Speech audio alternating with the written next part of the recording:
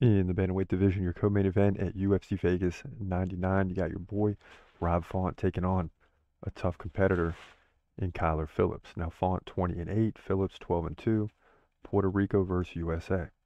Both guys 5'8". Rob Font 37, he's getting up there. Kyler Phillips just 29.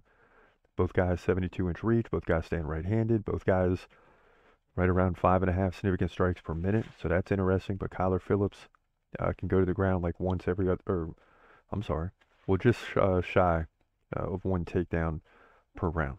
But he can definitely take the fight to the ground. Rob Font like one every 3 or 4 rounds. So big difference there. So what's Rob Font's takedown defense? 46%. That's a problem against Kyler Phillips. He lost to Davison Figueiredo by decision. So he's fighting good guys. Corey Sandhagen, decision. He beat Adrian Yanez by KO. But is he slowing down a little bit?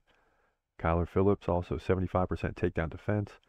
Less likely that he's getting taken down. Won his last 3 against Pedro Munoz, decision. Raoni Barcelos, decision. He submitted Marcelo Rojo. And this is an interesting fight because it comes down to, do you think Kyler Phillips can upgrade, right? This is a down fight for Rob Font. This is an upgrade fight for Kyler Phillips. And man, I'm going to lean towards Kyler Phillips to get the job done here. I just think it's his time. Uh, he did lose to Raleigh and Pava, which is his only loss in like the last 8 or 9, 10 fights. And that's just in the UFC. So, and that was majority decision. So I think the guy's solid. I think he's going to get the job done here. Close fight.